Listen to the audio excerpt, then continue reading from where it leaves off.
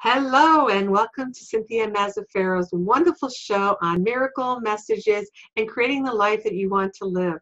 I have a really special guest today, Mary Sterk, and she is an expert on many things, but it comes down to money, which we all need to know about. So let me tell you a little bit more about Mary's specific bio, and then we'll get to meet Mary and talk more candidly. Mary Sterk is a CFP, is the owner of Sterk Financial Services in Dakota Dunes, South Dakota. Mary's inspirational story of fighting her way back from welfare to wealth management has motivated many, many people to believe that anything is possible. She built a better future despite a teenage pregnancy, living in low-income housing, and raising two small children without child support while subsisting on food stamps. So that's quite a resume, if you will. Her quote, "If I can achieve this, anyone can," has inspired women throughout the country to strive for their own bright future. Mary has been in the investment and insurance industry since 1994 and earned her certified financial planning degree through the American College in Pennsylvania. Mary has authored two books, Ready to Pull the Retirement Trigger, which we're going to be focusing on, and Buy It, the Practical Guide to Buying a Financial Service Book of Business. Both are available on Amazon, and I encourage you to further explore those after this interview. Her radio show podcast, Money Guide with Mary Sterk, educates and inspires listeners to create their best financial future. Mary also has an artistic side and has created uplifting messages of hope through her art via Just Mary Designs. In her downtime, Mary enjoys spending time with her three children and one grandson and flying her Piper Cherokee. Wow, you have a lot of different talents, Mary. And you can connect with Mary, contact her through her website, which is Mary Sterk at sterkfinancialservices.com. So welcome, Mary. How are you? Thank you. I'm wonderful. And thank you so much for having me as a guest on your show. My pleasure, because, finances is usually at the root of many people's stress in their life. And of course, that can cause unhappiness. So unfortunately, we can't just go run into the Amazon and never need money again in our life. We need money. So coming up with budgets and looking for our future, planning for retirement is so integral in creating that happiness we want, especially in our later part of our years. So can I first ask you, I know you already wrote one book, what caused you to want to write a second book? Well, I get a lot of questions from people about how to know whether or not you're ready to actually retire. And it's such a common issue and such a common theme for so many people. So after having that conversation dozens, maybe hundreds of times, I decided I would take kind of the accumulated knowledge I have had from working with people and their retirement plans over 25 years and put it into a book that is relatable and something that people can use as a strategic guide so they can know if they are actually ready to pull that retirement trigger. Great. And one of the things I like about it, it's so easy to read. It's user-friendly. You don't have to have a financial degree to understand it. So that's really important. So tell me, what are the main issues that people are facing as they actually do contemplate retirement? Well, I think that the main issues people face in retirement really come down to three things. The first one is emotional readiness. The second one is health-related factors. And the third one is the financial side of it. And addressing one without paying attention to all three doesn't really leave you in a position where your ducks are in a row. So a good retirement plan is going to encompass strategies in all three of those areas. And that's what leads you down a solid path towards retirement. Interesting. I've never heard anyone as a financial planner. My husband's an accountant or a financial person by trade. He's retired. We both are. But I've never heard him or anyone else ever speak about the emotional and health components as being two pillars as to whether or not you're ready to retire. Okay, so can you go into those a little bit more? Absolutely, because I really do think it's like a three-legged stool. So let's talk about the emotional readiness part of it. So when somebody is contemplating actually retiring, then there's a lot of different thoughts that are going through their head. But for many people, their identity has been wound up in their career. So as they transition from having that identity to something completely different and often unknown, it can be very upsetting to their brain, upsetting to their personality, and a lot of times people just don't really know what they're going to do with their time. Right. And so what you're saying, their whole schedule and also where we tend to place our value system on ourselves has been Yes. totally disrupted if we leave that system. Very much so. And it also can disrupt relationships. So from a standpoint of someone being married, you mentioned your husband was an accountant. If one of you retires and the other one doesn't at the same time, that can sometimes cause friction points within the marriage. And then also if someone has been retired for a while and the other one now retires, that also can cause friction points because people are used to doing their own thing and they have their own routine. And they don't really want someone to come in and upset their apple cart. It actually happened for me too. We were the empty nesters. Our children were now past college and on their own. And I was at home pretty much doing my own private business, but pretty much not working 9-to-5 type job. And he comes home and it was like, so I'm asking him, what's he doing? What are you in my business for? And, so the dynamics of a relationship changes. So I think that's I'm happy to hear that that's in your book because I think it's a very integral part into creating a healthier relationship with your family members. So it doesn't have to be just your spouse or significant others, but even dynamics with your parents and your sibling, your children even, can really be amok, really be impacted. Definitely. I used to be married. I'm divorced now, but my ex-mother-in-law had said when her husband retired, I've been retired for several years now, and just because you retired, don't expect me to make your lunch every day. And I think he was a little taken aback, but she was like, listen, this is my time. I'm used to my own groove. And so that can cause a friction point. So from an emotional readiness standpoint, the things that you want to pay attention to when it comes to retirement planning really are, how do you think you're going to want to spend your time? And then how is it going to impact relationships, within your life? And the part about how you want to spend your time really does come down to and connect with something that I call your money philosophy. And so a money philosophy is all about how you use the money that you have to align it with the things that matter in your life.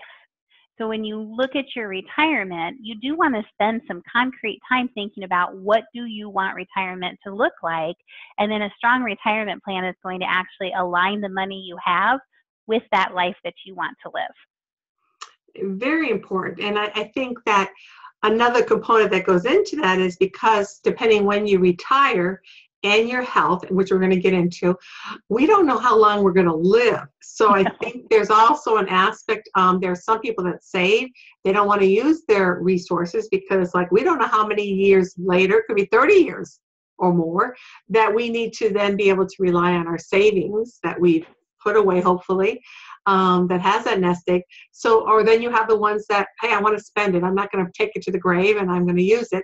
And then you don't have it when you need it at the end either. So it is a very challenging point of time in one's life because everything changes. Really. Right. It is a massive transition.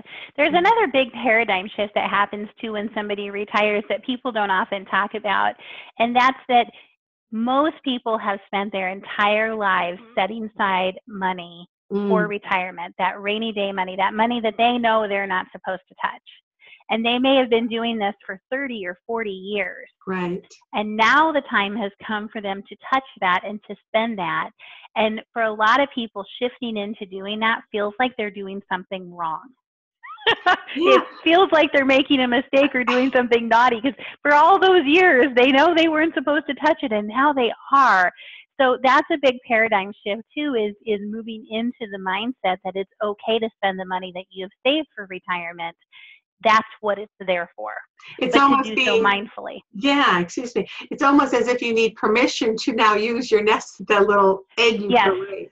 You'd be surprised how many people actually do need someone to say that it's okay to do that. Well, I know even myself personally, we have our savings that we have and we're in a good place. And I've said to my husband, our children are very in careers that are going to be very supportive of theirs, and they don't need necessarily our inheritance. And it's like, how much do we need to give them? We should be also enjoying our money as well. We've worked hard, we've saved hard and long. So I think what you're bringing up is a really good point. Well, and that's a tricky thing too about planning that I'll touch on for just a minute since you brought it up, because everybody's plan is always unique. There's no one size fits all retirement plan. Some people want to leave a specific financial legacy for children.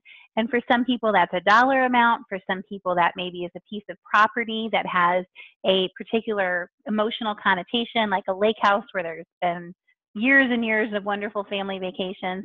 And some people just want to spend their last dollar the day they die. And they don't have any legacy goals. And each of those ideas is fine. It just depends on what your own unique situation is. And that's why planning is so personal, because it really does need to be designed for your life.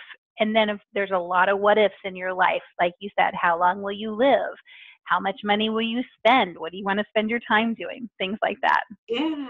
Yeah, exactly.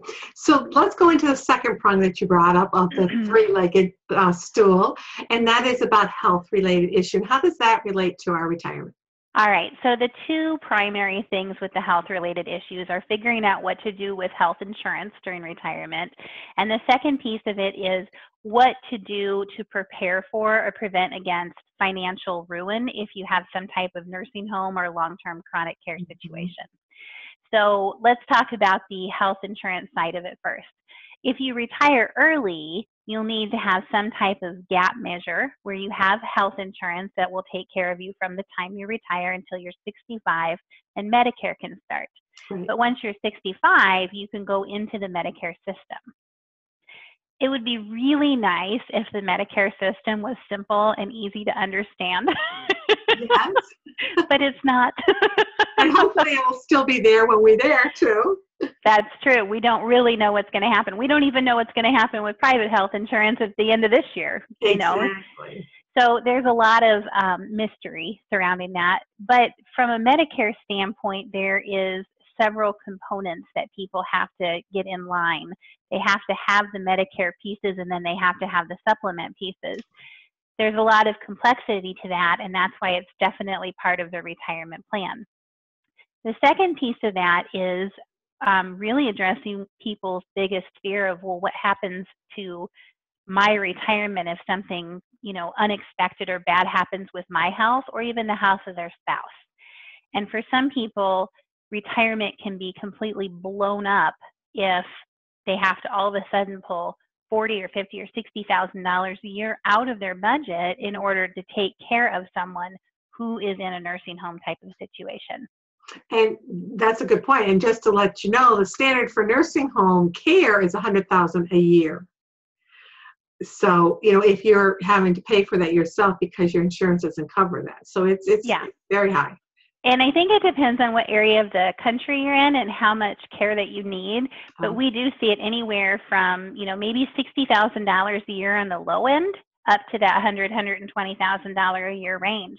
And so it is something that is very damaging to a retirement budget. Think about it. If your entire retirement budget is $80,000 a year and now you have to spend that on a nursing home, there's nothing left for your spouse to live on. It's very complicated because if you don't have a substantial worth in whatever that number is, and you think you'll eventually fall into the Medicaid system, which is a federal supported system, right?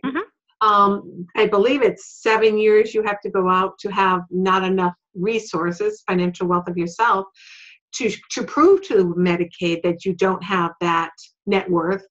And so even that part of financial planning becomes very integral in setting yourself up correctly to qualify for Medicaid, correct? Yeah, it does. And Medicaid is now becoming a state-run program, so each state has some different rules for it.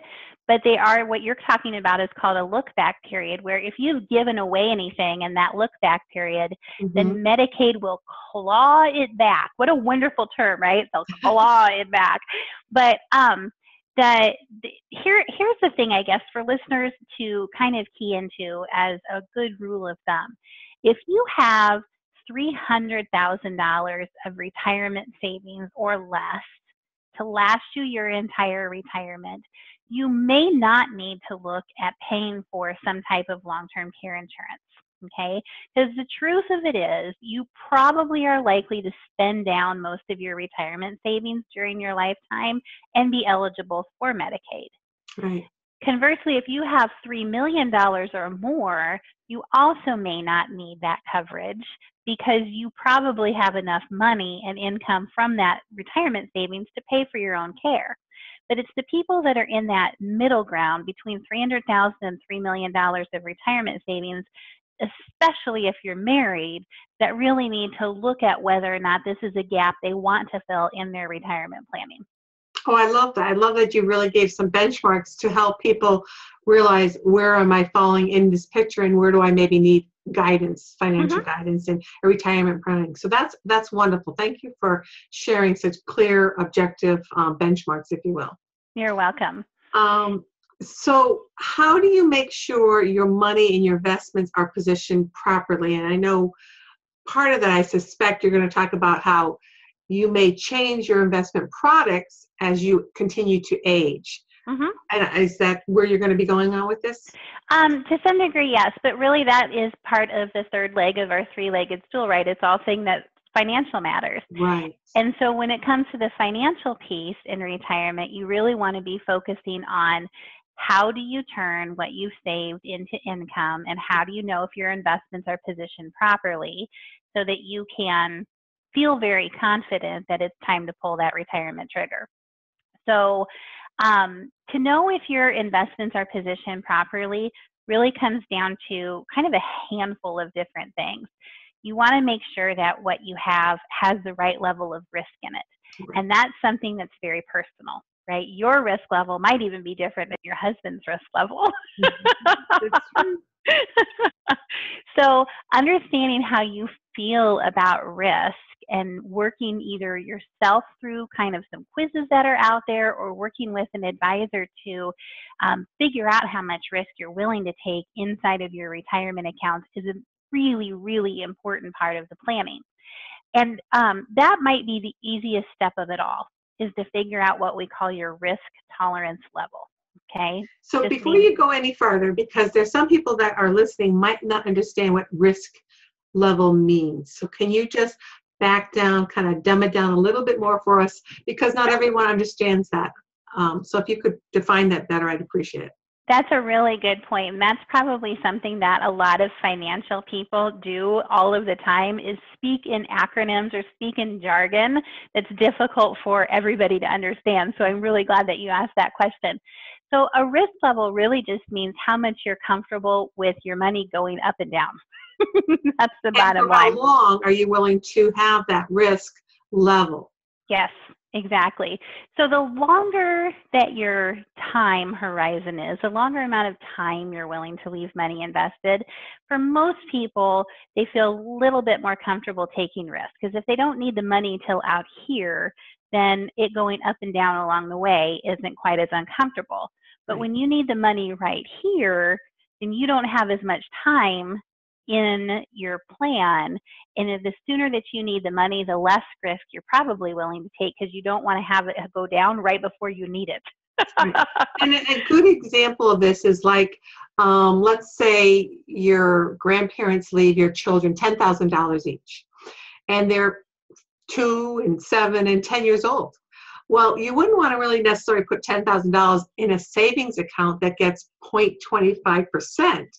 because your children are so young that they have a very long lifespan. And Correct. you have a greater opportunity to have higher risk, like you were saying, that the stock market will go up and down. But if you draw a line in between the middle of it, that you're going to have a much better interest yield than keeping it in a very stable, concise, constant interest rate, which is so minimal. Yes. So in the opposite spectrum, this is like for when you have children very young, as you grow older, and you correct me because I am not a financial expert, but I've heard a lot from my husband. And I'm a lay person. I'm not a financial person, so I try to be able to express it for lay people listening to this. And then you can change it, correct me, whatever I need to be done here. But as you get into that 40, 50 years old, you're still not really retiring, you may have different types of investment products that have a significant amount of risk still. But as you get farther closer to retirement, or into retirement, maybe you could talk about how, let's say you have 5 investment products. You may choose to pick 2 or 3 that still stay on a higher risk, and then 2 you may go at a more constant or stable risk, or lesser risk. Is that true? That's true for many investors. It kind of depends on who you are. Again, planning is very personal, but there's a lot of weight to the theory that the investments that you're going to be using sooner rather than later should have a much more stable focus to them, and the ones that still have a longer time until you're going to utilize them, you still have time to have risk in there. Now, the degrees of risk are going to vary by person. But if you do it like that, if you have stability in the assets that you're going to use sooner, and you have more risk in the assets you're going to use later, you avoid something that's called the sequence of returns risk. And in a nutshell, this is a risk that people don't really know is out there or that matters. But if you have negative years where you've lost money in your investments in the first 2 or 3 years of your retirement, it has an impact that's hard to recover from for the rest of your retirement. So those assets that you're going to utilize at the beginning of retirement, if you can eliminate some of the risk in them, or at least drastically reduce it, then the impact of having negative returns at the beginning of the sequence of your retirement years is definitely minimized. Great. Well, see, even these type of things, you really need an expert, someone to help guide you and to give you some suggestions as to, solidifying your portfolio into, 2 or 3 items instead of being all over the board. Lots of things to cover. And it really depends on your net worth, really where that scope is, and your objectives. What do you really want? What's your objectives for that money with respect to yourself, your legacy, and your own health issues and things like that. So right, you're totally right about it with what you're saying. And a couple of things that I would add to that is you can kind of think about it in terms of buckets, right?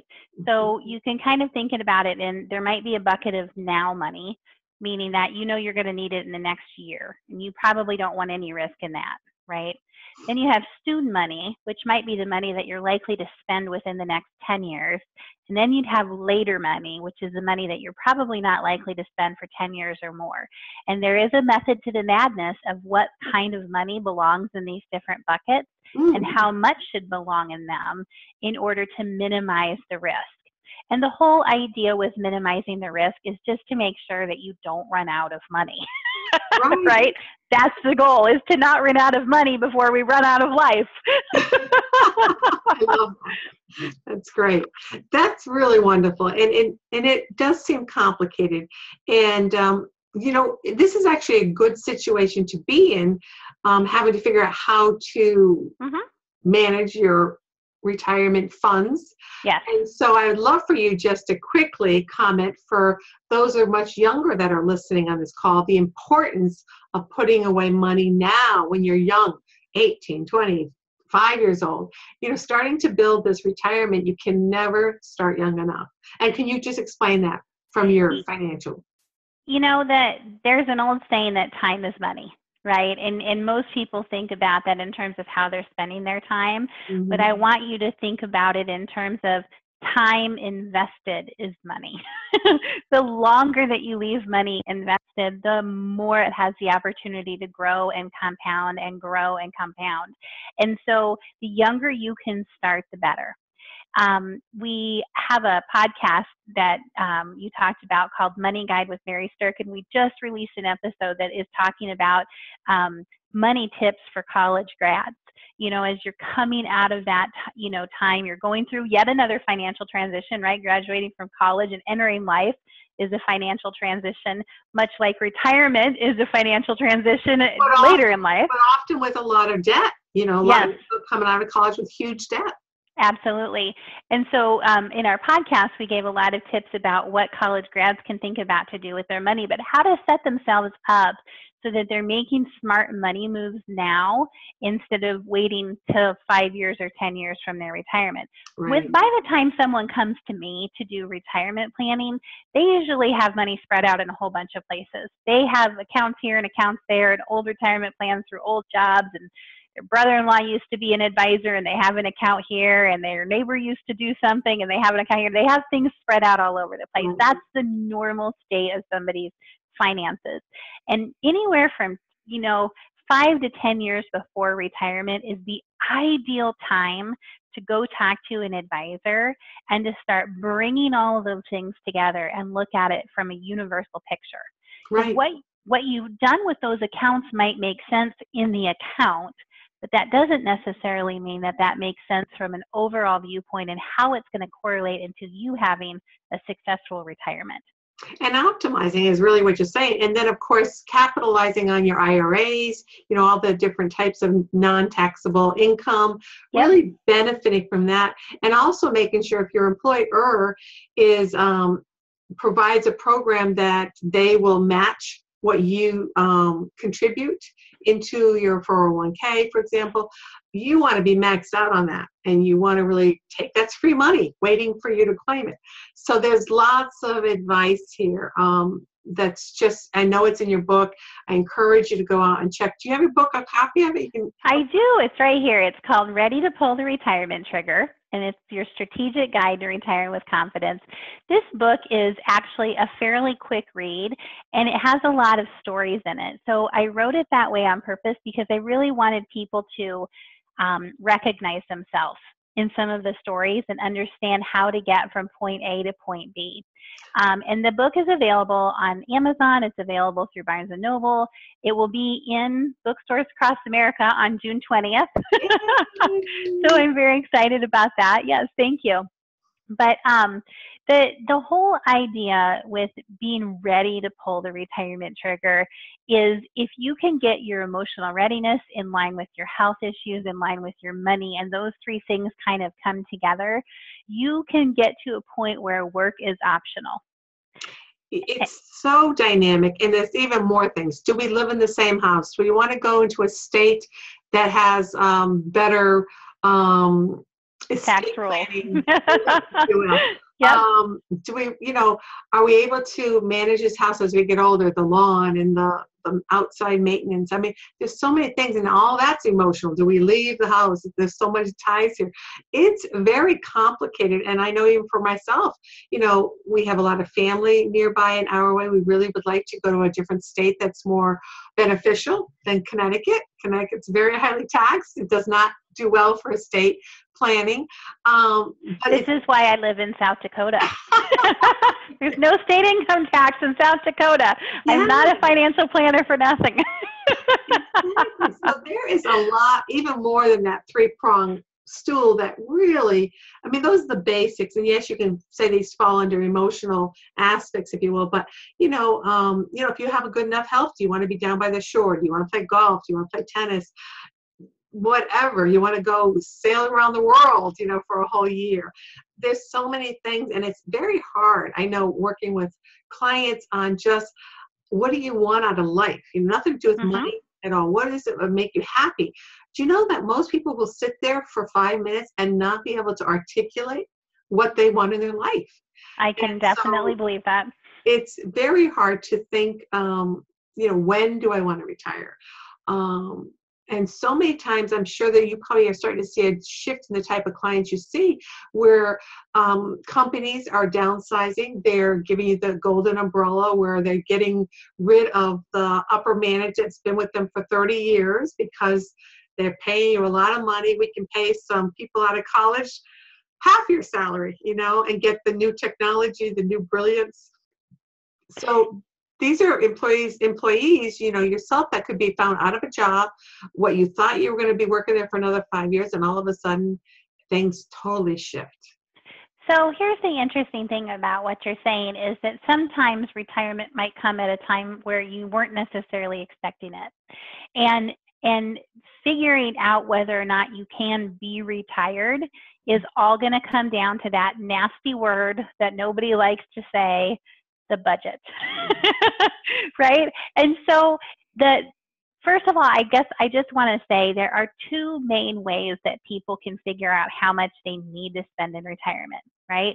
One of them is to do an estimate and to say, here's what I'm making now, and here's what I'm not going to be spending in retirement. Because when you're in retirement, you don't have to pay FICA taxes, which is 7.5% of your income. You don't have to pay Medicare taxes anymore, which is 3+% of your income. And you don't have to save for retirement anymore, which is oftentimes pay the gas or the transportation if you're taking a train to work. So there's a lot of costs. You don't have to eat lunches out, lots of things. Yep. Change. So for a lot of people, you can end up spending maybe 15 to 25% less once you're in retirement than what you had been spending when you were employed, okay? And so figuring out what you're no longer going to be spending is kind of a quick and easy way to do estimates for needs. The other way to do it is to do it with an actual budget. Mm-hmm. And most people don't know how to do a budget, and it's hard to even think about all of the things that go into a budget. So we actually built a great budget tool for people that want to take the time to do that. And it has all the categories in it that over the years we've seen people actually have in their budgets. And then we put it into a format where it's really easy to see money in and money out and whether or not there's a gap. And people can come out to our website at sterkfinancialservices.com and click on the Learn button. And the first thing underneath that is about our Strategic Retirement Toolkit. And inside that kit is this budget tool. It will really shed some light on how much money you are likely to need every year during retirement. And then we go to the next level with it. So, Cynthia, you know how some of the bills that you pay every month, you pay every month, right? Right. And some of the things that you do, like you mentioned, a trip around the world or traveling or things like that, that might be something you do once in a while, but it's not necessarily a monthly expense, right? So there's a big difference between fixed expenses, which are something that you spend month in and month out, and variable expenses, which can vary from month to month, right? And so this budget tool that we created is color-coded so people can easily see what are their fixed expenses and what are their variable expenses. And if there's nothing else that someone takes away from this today, let me give you a great strategy that you can try to set up for yourself, and that's called the Fixed with Fixed strategy. What's it called again? One more time. The Fixed with Fixed strategy. Interesting. Okay. And if you can take your fixed incomes, which are incomes that come in every month, and if they can get to equal at least what your fixed expenses are, those bills that go out every month, that is a very beautiful marriage in retirement planning. So fixed incomes are things like a Social Security check or a pension check or an annuity check or CD interest or something like that, but something that gets paid to you every month. If you can get those to align with what those outgoing expenses are, then that means you have got your day-to-day basic expenses taken care of, okay? And that's a really good way to set yourself up to never outlive your money, to never run out of money.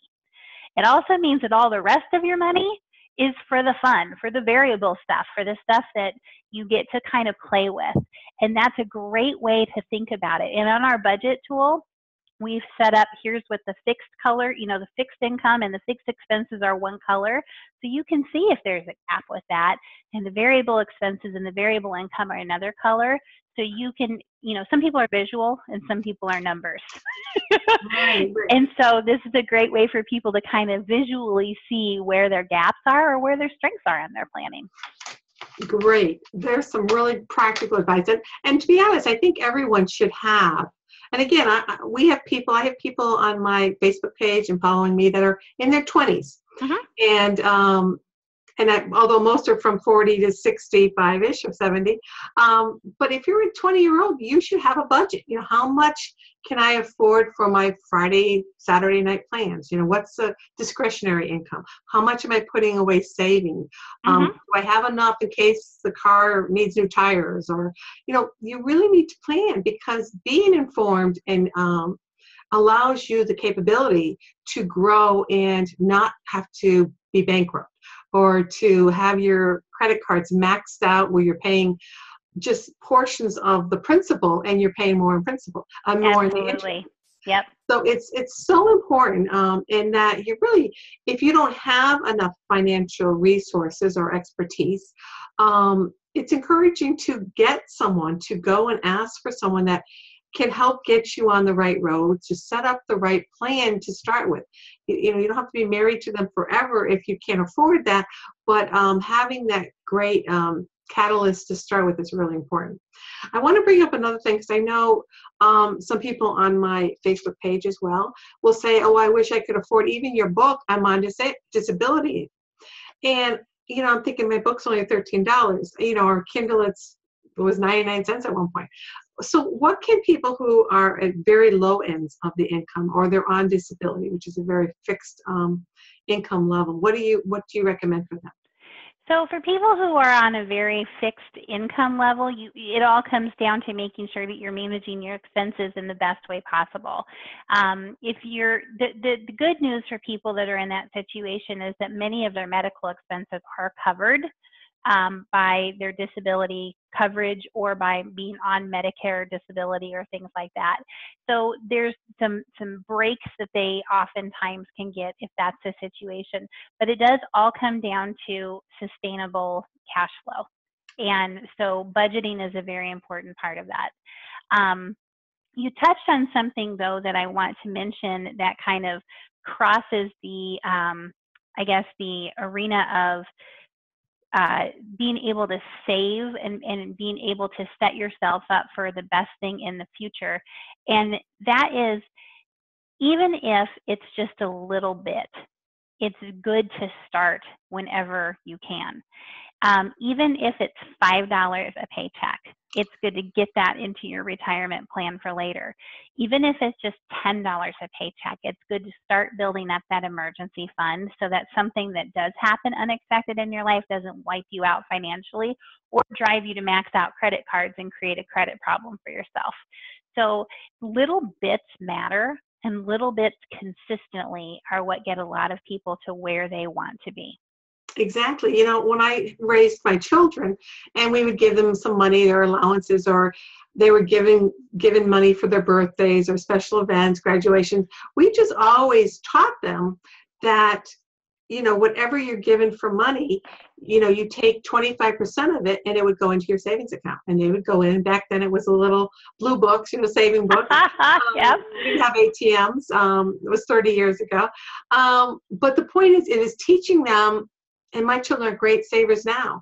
I was teaching them about financially being prudent and responsible, and realizing that just because I was giving whatever, $10, $5, $20, or $100, that a certain percent should go towards your long-term savings.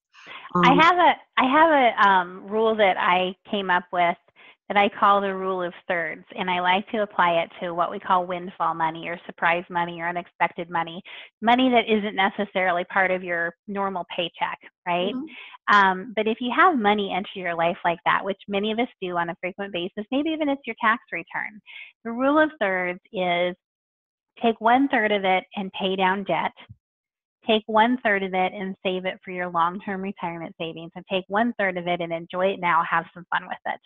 Because I Sounds do great. think that we need to balance living today and enjoying the fruits of our labor and our money today with the long term, because that just helps us be more balanced when it comes to our entire outlook and money philosophy.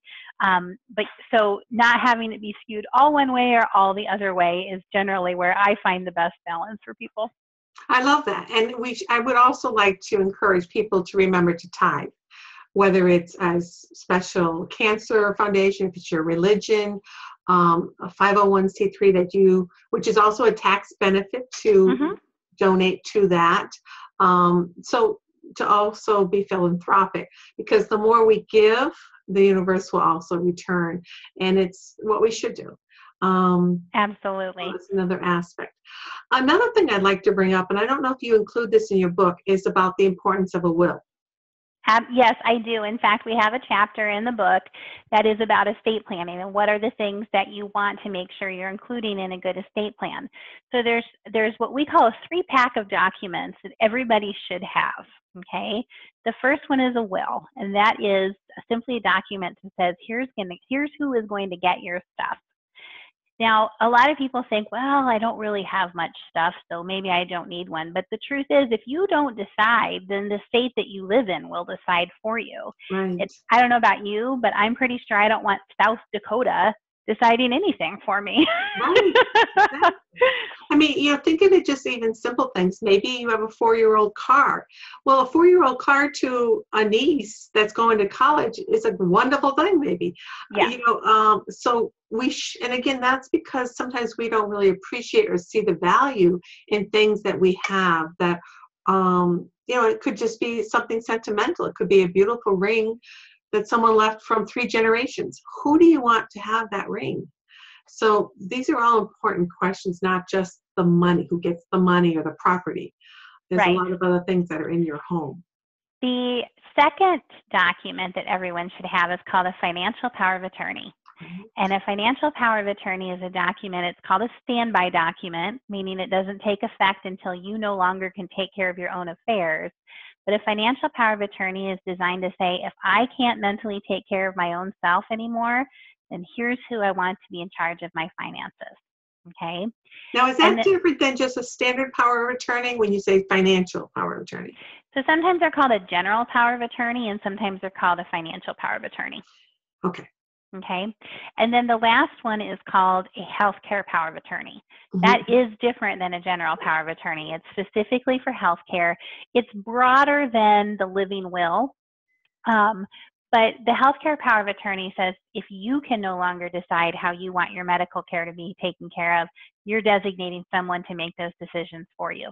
And so it's bigger than just the whole pull the plug, don't pull the plug question. It really is about standard of care and what you want to have happen and when.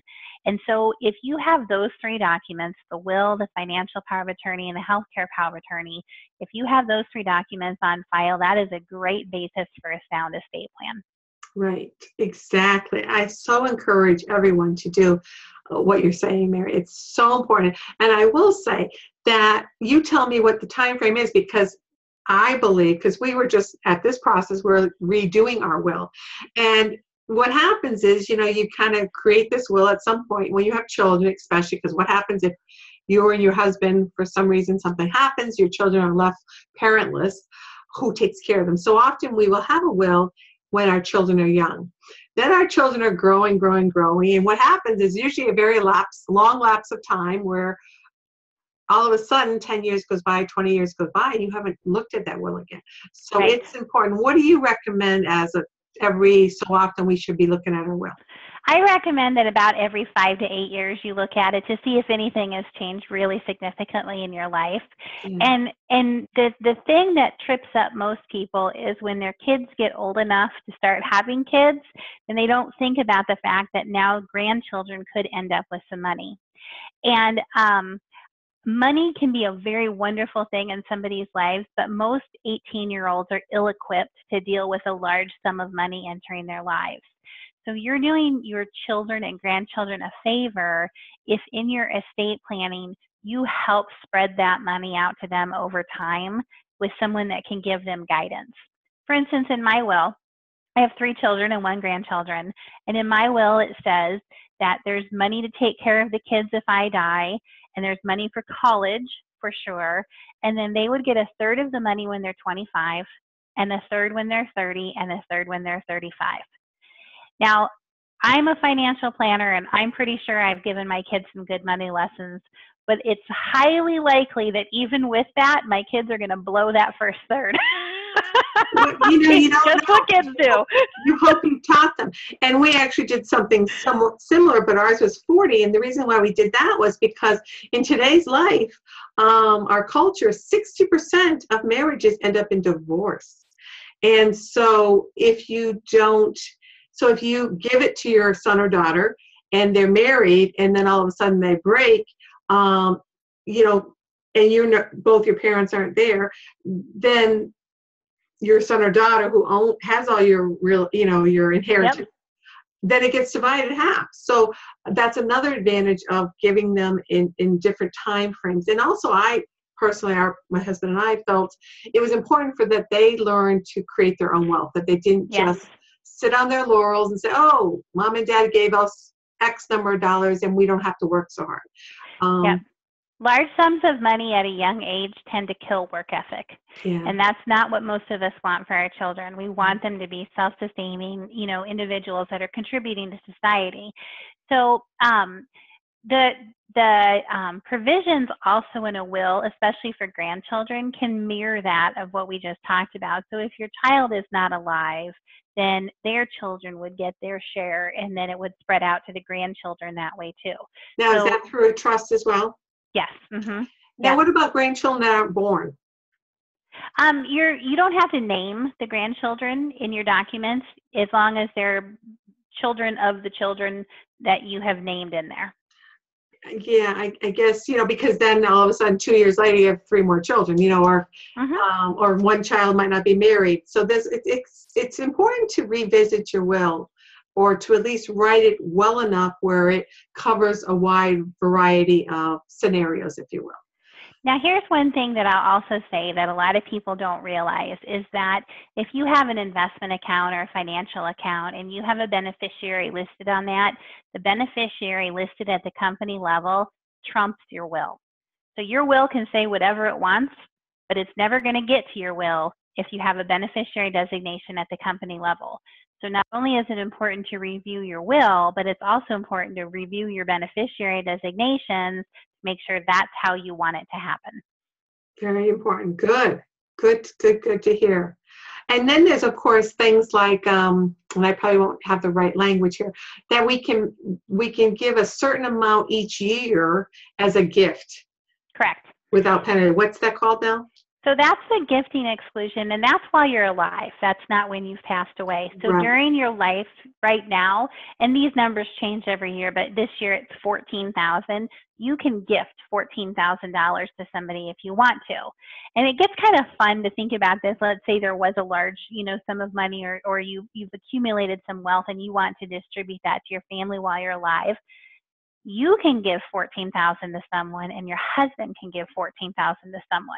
So that's $28,000 that you as a couple can give to someone.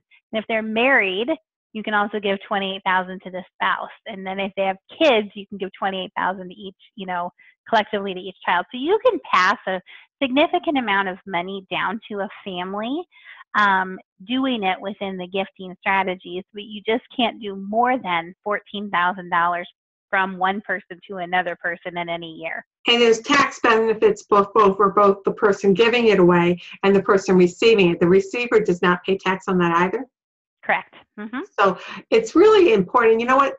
It's a beautiful thing to give money when you're alive, to see them use it. And you can also say, I'm going to gift you $14,000, and I'd like you to put whatever, a third, as Mary suggested, into your retirement fund. Right. You can say this is part of the requirement. Mm-hmm. Instead of or helping them with their down payment on a new home or first home, things like that, or paying off their college debt. So these are a lot of things that a financial planner will help you realize that are out there if you don't know about, or Mary's book to help you get informed. to benefit. Do you know anything about skip a generation type trusts? Mm-hmm. Yep, a skip a generation trust means that you've decided that you don't want the money to land with your children, you want it to land with your grandchildren. Oftentimes your children will be maybe a trustee who's in charge of it for their grandchildren, but the money's designed to skip a generation of who that wealth is actually going to go to. And again, that would probably happen because, I mean, you still can give some to your children, not to say that, but then you can earmark another chunk of money to skip the generation to go to the grandchildren.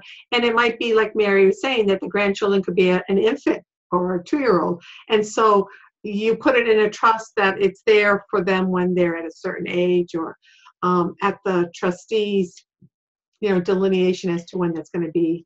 Yeah, there's some good reasons to use the skip a generation trust, but there's also some kind of gotcha things inside there that you have to be a little bit careful of.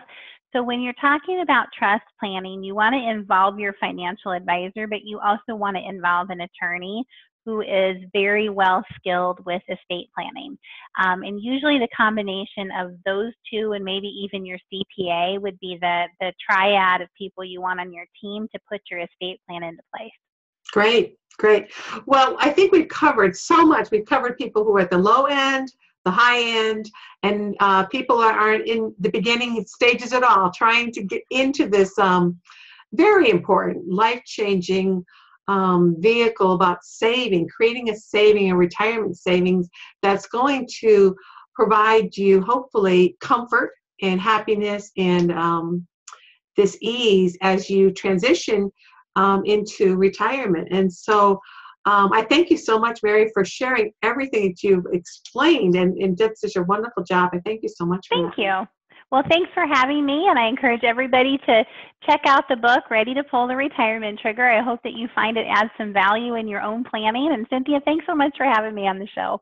You're welcome. And again, say your website, and she talked to you about that little budget free tool that you can download and opt in to get this document, to go through it. And then, of course, I'm sure there's a contact link on her website that if you need to reach out to Mary, she'd be get back to. It's at sterkfinancialservices.com. That's S as in Sam, T as in Tom, ERK. So thank you so much. Have a great night.